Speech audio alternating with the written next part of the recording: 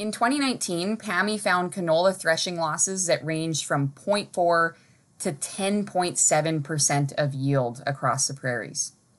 So obviously we need to be checking, but if you don't know where to go from there with your combine, I'd encourage you to try our combine optimization tool at canolacalculator.ca.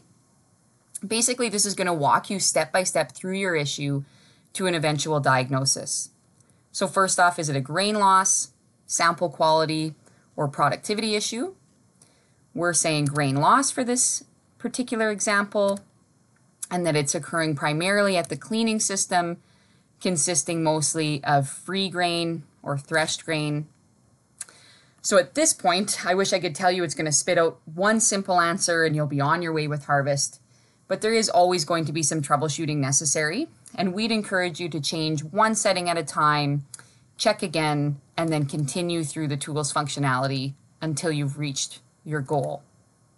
A realistic goal for canola is 1 to 2% of yield.